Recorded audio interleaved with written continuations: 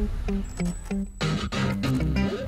everyone, we're back for day 23. Hope everyone's feeling good. And today we're going to start out with something I call ball grabbers because I have no idea what to call these. So maybe you can leave me a comment down below with a good suggestion. So let's start out in a nice plank position on the ground. And you can actually use any size.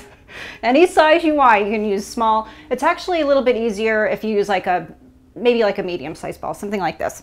All right.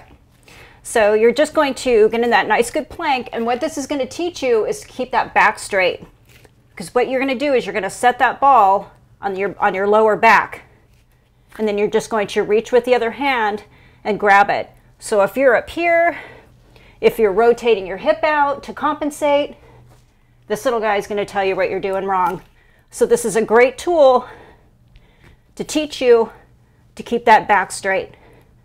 So you're just going to do alternating grabs, up and down. So with the exercises today, let's do maybe 12 to 15 reps. We're going to go 3 rounds today. Alrighty, so next exercise. These I call TikToks. So you're going to get down into kind of a crab position, but your leg is going to be straight. This leg is going to be, actually that leg's going to be straight.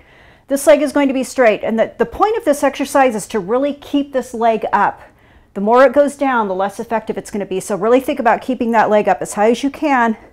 You're going to rotate this leg from side to side, keeping that nice good connection with this leg up, keeping that core nice and tight.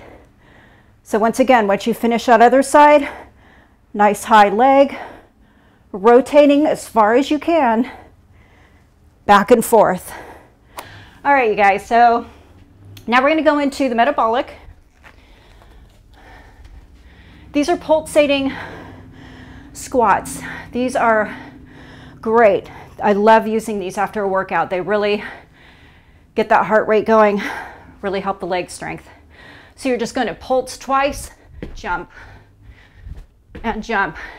Once again, you can do these without weight. Grab a little resistance, you guys. I really can't tell you how much a little bit of resistance makes a huge difference in your workout. Nice, good high explosive hops. All right, 12 to 15 reps, 3 rounds today. If you can only do maybe 10 reps, 2 rounds, you know, you guys, do what you can. I know some of these get really tough. The more you do these, the easier they're going to get. So I'm so glad you've all been pushing through with me. Alrighty, subscribe. Make sure you keep sending this around to your friends. We can still get people involved. I have people on day 1, day 5, day 16. Don't feel like you have to catch up with us on day 23. Start on any day you want to start on. Subscribe. Check me out on Facebook, Twitter, Google+. We have some great stuff happening there. Leave me your comments. Love hearing how you guys are doing, how you're feeling, things you've conquered. Love hearing that. People are already making such great progress. So I'll see you guys tomorrow. Bye.